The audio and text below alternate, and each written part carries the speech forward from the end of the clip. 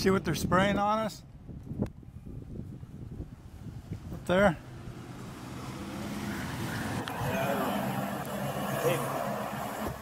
It's called geoengineering.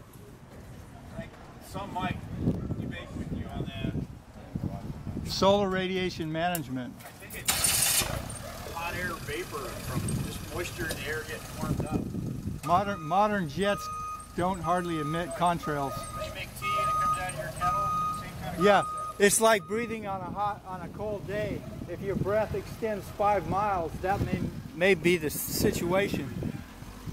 Aerosolized microwave clouds look like. That's what they look like. And we have the meteorological community telling us this is normal. And consider what the science community does after Fukushima. They raised the quote-unquote safe level of radiation by 10,000%. What changed? They make it up as they go, and we have an academic system that has been bought, sold, and paid for by the power structure. These clouds, as you see, are aerosolized with electrically conductive nanoparticulates that can be manipulated when exposed to radio frequencies that can cause them to repel each other. So you get an appearance, if you put iron shavings on a table with a magnet underneath, they align. And this is the same scenario we see in our clouds. So this is how they're trying to create as much cloud cover as possible, however toxic, however damaging to the atmosphere.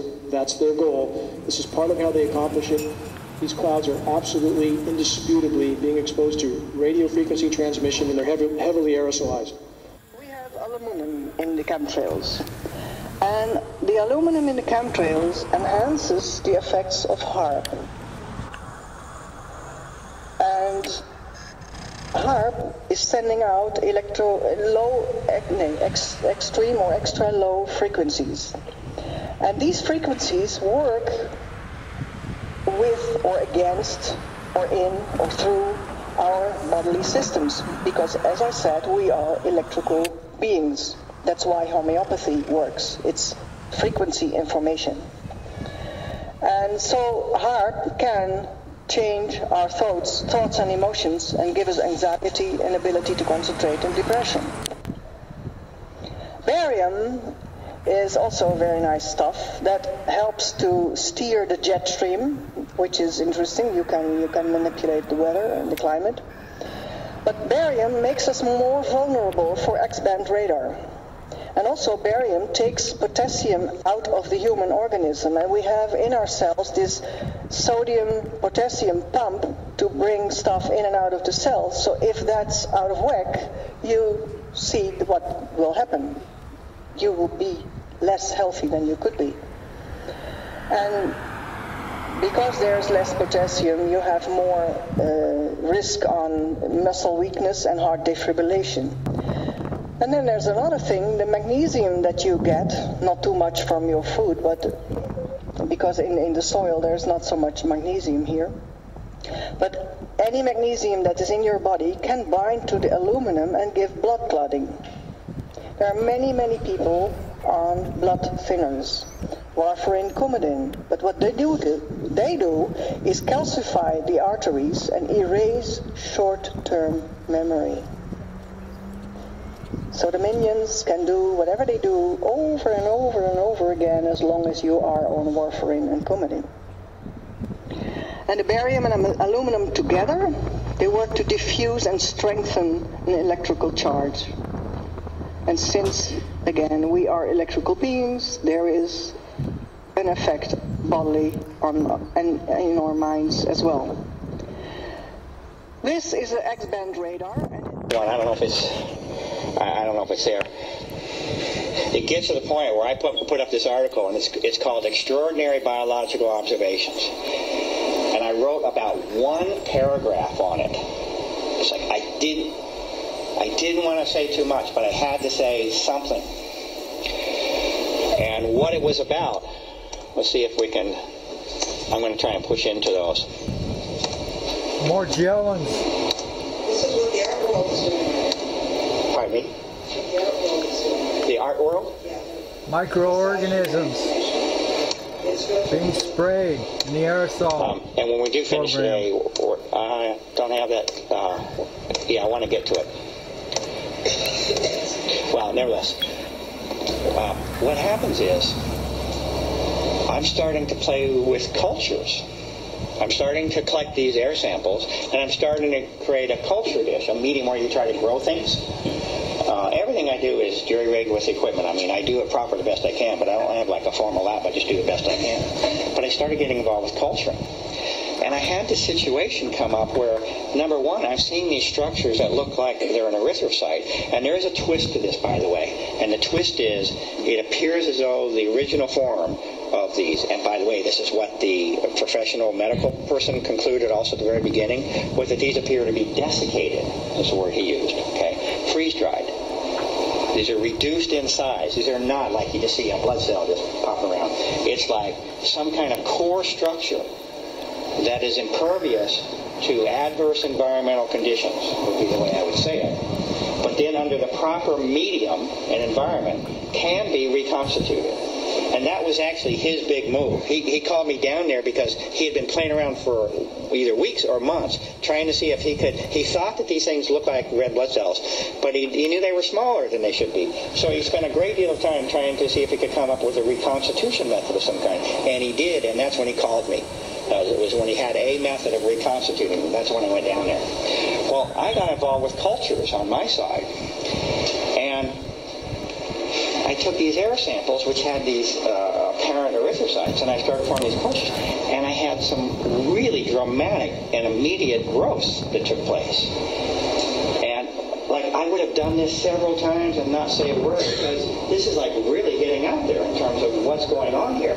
Because when I put these cultures under the microscope, it's like I had a zillion cells. And not only that, they were reconstituted, like they were at the right size. Okay? They just were. And I put up this paper called Extraordinary Biological Observations, and I wrote like one paragraph. And it's like,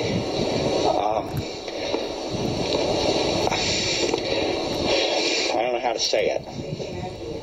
No, nobody came after me. In fact, it's just that this was so important and so profound to me in terms of what's happening. Here's the problem, folks. You don't grow red blood cells in a test tube.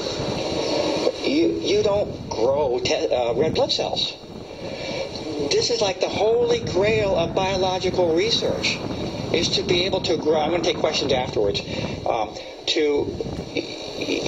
It's like the greatest achievement of current biology would be able to create blood cells. You just don't do it by conventional science. It's not under our purview right now.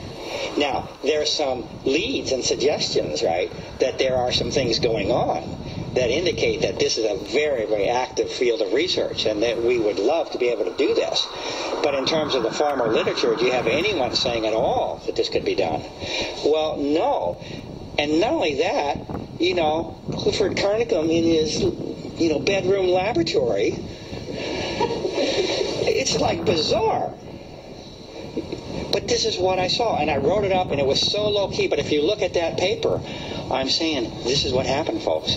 But I didn't want to make a big scene of it, but it's there if you look at it. And my point here in all of this is that, and I'm way out of sequence on the slides, but so what?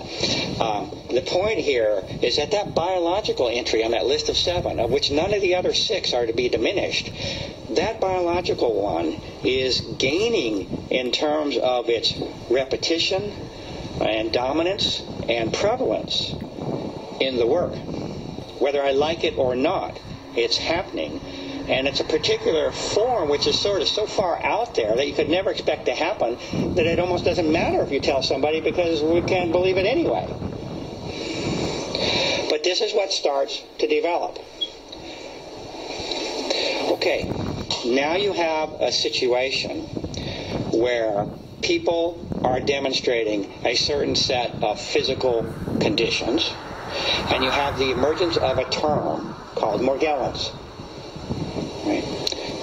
This is also happening slowly in the background over the years, that you have this. You have this condition where people are manifesting certain symptoms, and it's starting to gather a little bit of attention in the public world, because what's happening, you know how we had this break in logic in terms of how I was presenting the research and it's all a hoax, but then underneath it's like, well, there's a lot of interest going on here. Well, sort of the same kind of thing was going on with this condition that was coming up, given the name Morgellons, that you had people manifesting filaments in their skin, okay? Sores that wouldn't heal and filaments in their skin.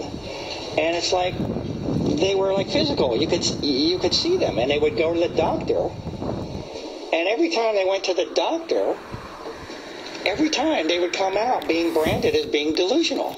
I mean, literally on their medical records, they were being branded as being delusional. But they had physical things that you could like see. And of course, you would take the obvious and you would analyze whether it can be a hair, right? You get rid of all the stuff to make sure nothing's going silly here. But that's all being done.